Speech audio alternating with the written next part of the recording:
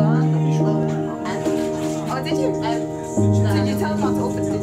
Is he opening it now? So it's amazing. I would like to congratulate my lovely daughter-in-law, Nina and Ryan, and I say to Nina, welcome to our family. Our families are just getting bigger and better. Mina, so lovely from the inside out, clever and caring, of that there's no doubt. But what's not apparent when we meet you at first is the heart of compassion that beats in your chest.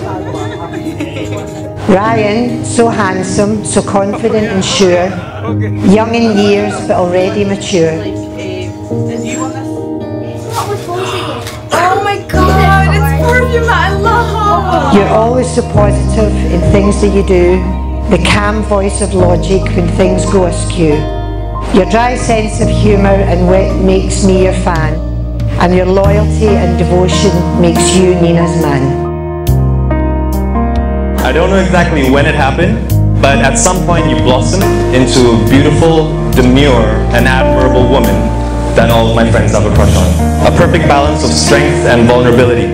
Tonight we celebrate the both of you, and for the rest of your lives, I hope you do the same. To my sister and my new brother, Mina and Ryan.